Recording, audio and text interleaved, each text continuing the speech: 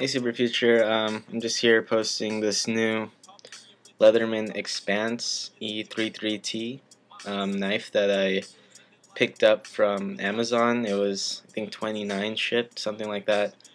Um, as you can see, it's quite a hefty, thick knife. It's really substantial, and the cool thing about this knife is because it's a Leatherman, it's also a multi-tool. So aside from the blade, it's got some pretty beefy drivers here. So there's this Phillips screwdriver. It's pretty thick. And on the other side, it's got this nice sturdy looking flathead that I would probably use for light prying. That's what I like using my flatheads for. And it comes with a removable pocket clip. I have not put it into a pocket to see how deep it carries, but it looks okay.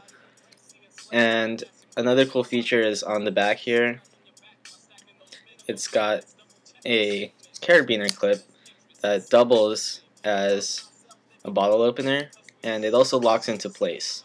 So that's pretty cool. I figured out that you have to push inward first towards the knife like that, and then you can retract it that way.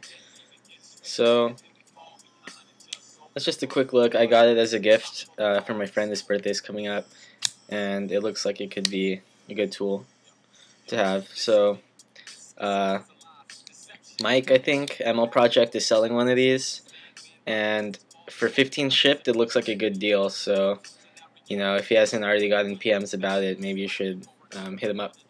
So this is the Leatherman Expanse e33T, I believe. The plain edge, 2-bit drivers, and a carabiner clip / bottle opener.